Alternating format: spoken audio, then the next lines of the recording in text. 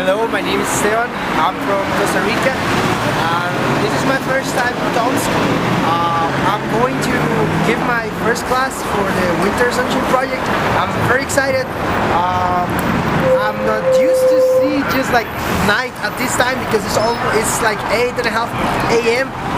But well, it's just part of the adventure, and I'm really excited and I'm really glad that you gave me this opportunity. And if you just are thinking of coming to Tomsке, don't hesitate, just come.